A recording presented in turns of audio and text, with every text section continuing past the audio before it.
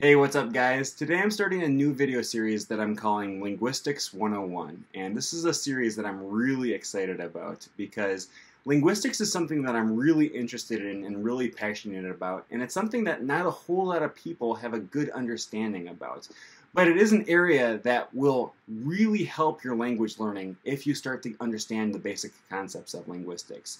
Now, this first video in the series is just going to be a basic overview introduction of linguistics in general, and then in subsequent videos I'll start to get more specific into some of the more specific sub-areas of linguistics. This is something that several of you have been asking me about.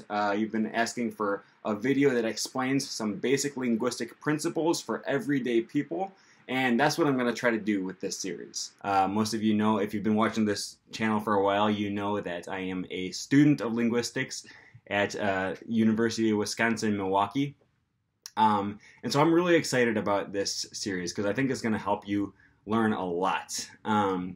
Now, before we can get started, we have to talk about what is linguistics.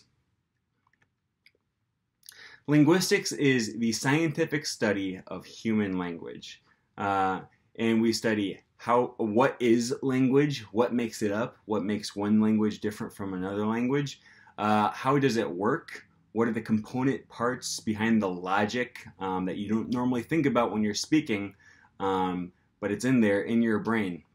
A lot of things that you just say naturally and you can't explain why you say things that way. These are the things that linguists study. And importantly, linguists also study how we can better use language for our purposes. Because language is something that exists in all domains of human existence.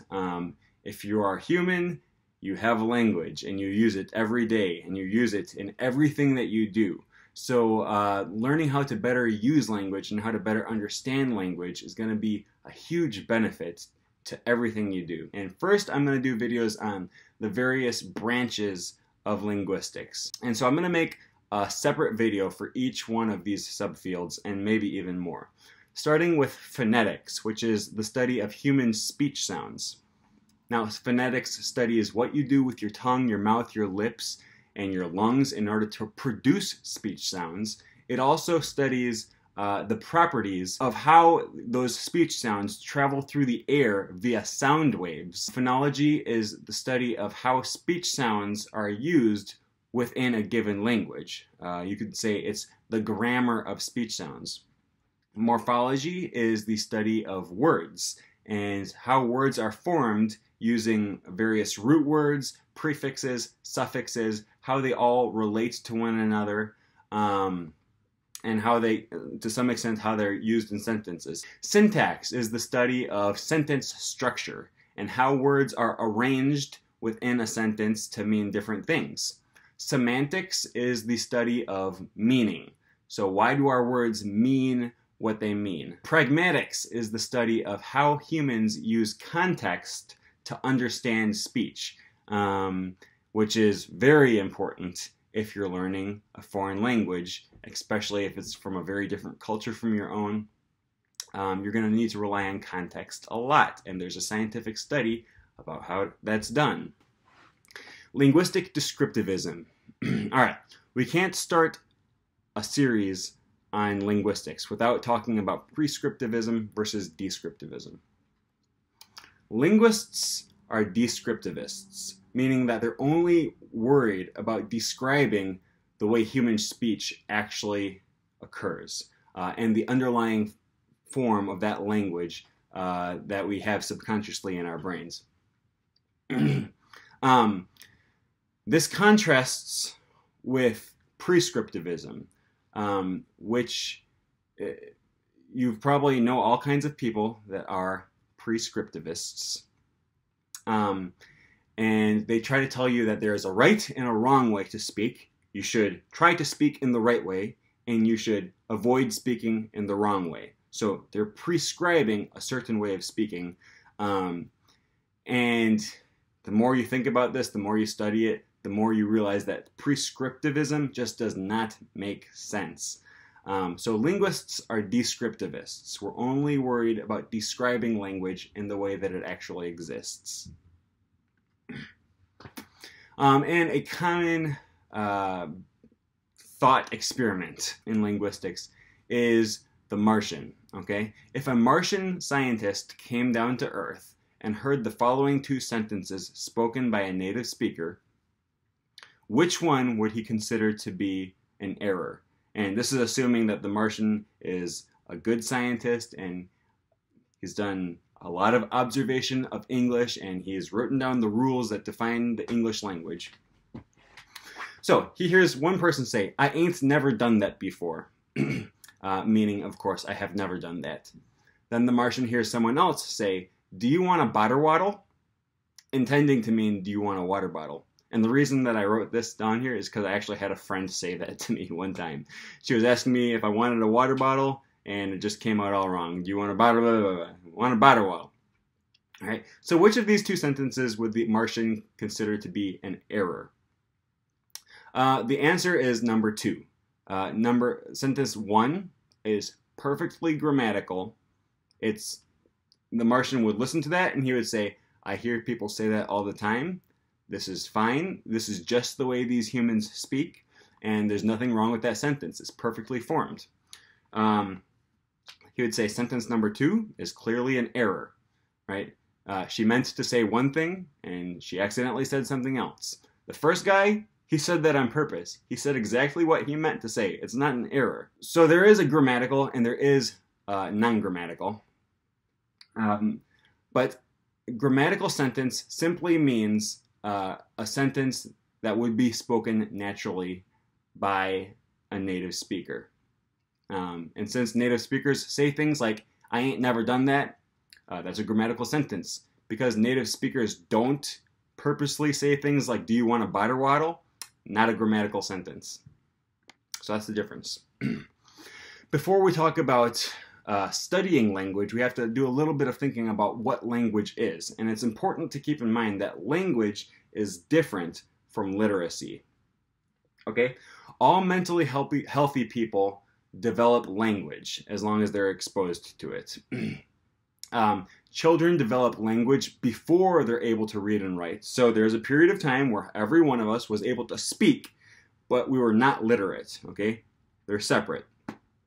Tribes living in the jungle with no dictionaries, no writing, no pens, no paper, they're able to speak, and they spend their entire lives able to speak, but not able to write. So writing systems, spelling, dictionaries, grammar books, these are not important to a language. They have some relation, some connection, but they're separate, and you have to keep them separate because this tribe that lives in the jungle, they speak rule-bound grammar. There are rules to the language that they speak. Those rules were just never taught in an English class. They acquired them naturally. What is language? Continued. All right. Language behaves in ways that literacy does not. No one naturally acquires literacy. You have to go to school to learn how to read and write, and it takes years of practice, and you have to do exercises, and you have to first learn to write your letters, and then learn to write simple words, and you have to take spelling tests if you if you belong to if you speak a language that is not spelt the way it's pronounced. Sorry, my computer's about to die. I gotta plug this in really quick. Literacy is not naturally acquired. Language is. So if a mentally healthy child is exposed to language, you don't have to try to teach him that language. On the contrary, there's nothing you can do to prevent him from learning that language. Language evolves much faster than writing. So take the word knight, for example, as in the Knights of the Round Table. Once upon a time, this word was pronounced as knicht. The people who devised the writing system for the English language, this is how they pronounced the word. They listened to the way that they pronounced the words, and then they wrote down exactly the way that they thought it should be spelt. So the word for them, knikt, began with K, and it had a G and an H in it. Fast forward several hundred years, like I said, language is always changing, and there's nothing that can be done to stop it. Well, the pronunciation of the word knikt transformed into night. And the writing system, because it's easier to preserve writing than it is to preserve sound waves, the writing system stayed the same. Which is an example of the way that language evolves, leaving behind the writing. And that's why we have so many weird spellings in our language these days, because they codified the spelling and then we left that behind as the language evolved, but the spelling didn't. All right, literate societies are more prone to prescriptivism. That's because in the West, where we go to school and learn how to spell, and we learn proper grammar, and we take English classes, it's just almost inevitable that we would grow up believing that there is a right and a wrong way to speak, and that you should avoid the wrong way. Well, if you grew up on a desert island where you never saw a pencil on paper, you never saw a grammar book, you never saw a dictionary, and all you did is you just learn the language the way your parents speak, then you would have no concept that your parents speak wrong, right? Even if they use words like ain't, or if your parents end their sentences with prepositions, right? And it's just, you would realize that it's just not important. You probably wouldn't even realize it. You would just never think about it. Why would there be a right or wrong way to speak? So in some ways, these illiterate societies have a more highly evolved concept of language than we do, because we have our language so closely tied to literacy. Reading and writing, or literacy, are not studied by linguists.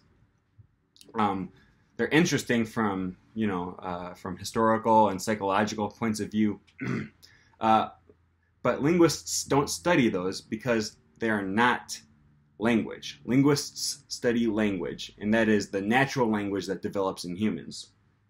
We already talked about how writing does not naturally occur in human societies. All right, now, and a very important thing that you have to know when studying linguistics is that spelling is important for literacy.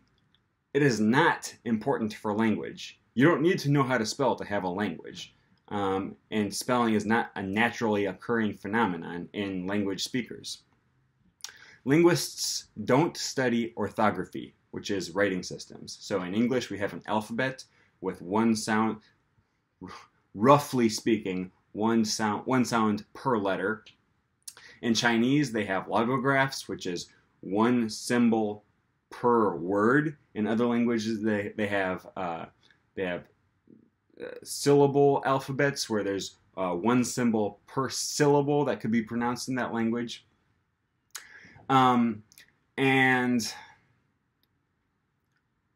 linguists are not interested in this. They're interesting, right? But that's not what linguists study. Linguists study spoken language and sign languages, because these two types of language are naturally occurring, and they share a lot of properties in common. But writing symbols, written letters on a piece of paper, this is not an aspect of human language, so linguists do not study it. Now, there's a few properties of language that I want to talk about before we go any further. We already talked about how language is rule-bound. I probably should have included that on this slide.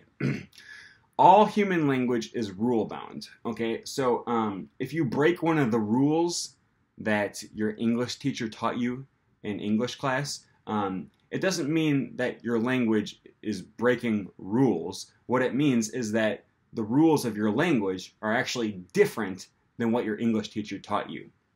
But your language is still rule-bound. I ain't never done that before is a grammatical sentence in some dialects of English, including my own, and it follows rules. There are rules that tell you how that sentence has to be formed, right? Because It would be an ungrammatical utterance to say, I ain't that never done before, because that violates the rule of word order in that dialect, in my dialect of English. Sorry for going off on a tangent here. But all language is rule-bound. If you're a human who develops a language, your language is bound by rules, regardless of whether you've ever taken a class, read a dictionary, read a grammar book. This is a naturally occurring phenomenon in language. Also, language is productive or creative, meaning that you can say and understand utterances that you've never heard before. For example, my great-aunt Helga and her secretary Edith got sunburnt while riding their hovercrafts through Boston. You've never heard this sentence before, but you understand what it means. Okay? So you didn't have to learn the meaning of this sentence in order to understand it. I have never heard this sentence before, but I was able to write it and speak it because I understand the way that the language works. Now, we did have to individually memorize each word in this sentence and the meaning of each of these words, and then compile the sentence using the rules of our grammar. So really the whole point of this is just to show you that you can understand sentences that you've never heard before. Language is arbitrary. There is no connection between the symbol and the meaning. Okay, the symbol being either the spoken word, the hand signals, or in the case of orthography, the written marks that you would make on the paper, aka the letters or the logographs. These are all symbols, okay? And by themselves, they mean nothing. Okay, you need a language for that symbol to be in before it means something. And what the language does is it assigns a meaning to the symbol. So, for example, the English word dog, those combinations of sound waves mean nothing by themselves, and they have absolutely no relationship to the furry animal that we all love. That word could have just as easily been perro, or chien, or hunden, or blah blah blah blah, or anything else, but for whatever reason we didn't choose any of those words. We chose the word dog. There's not a reason, we just chose it. It's arbitrary. Similarly, we could have chosen the word fish to refer to the four-legged furry animal who is man's best friend, but we didn't. We chose the word fish to represent a slimy, scaly animal that swims in the rivers, and you catch it if you have a license. So it's arbitrary. I guess that's all I have to say about that. There's no natural logical connection between the symbol itself and the meaning. And that's all I have for this video. Like I said, I'm really excited for this series because linguistics is fascinating to me, and I think it has a huge potential to help you with learning language. If you have any questions, please feel free to leave me a comment in the comment section below.